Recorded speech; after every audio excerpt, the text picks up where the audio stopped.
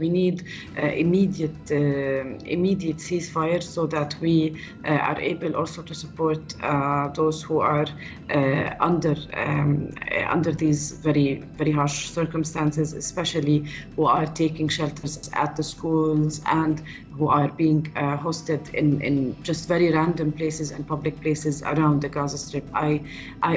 Everyone I know personally is not living in their home.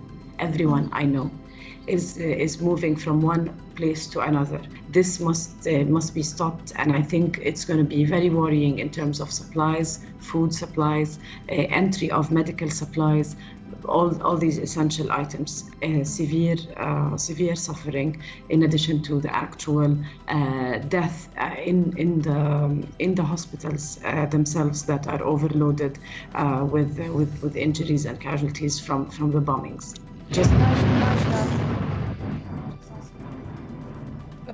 Please don't continue this interview if you feel like you need to go somewhere else for your safety, Najla.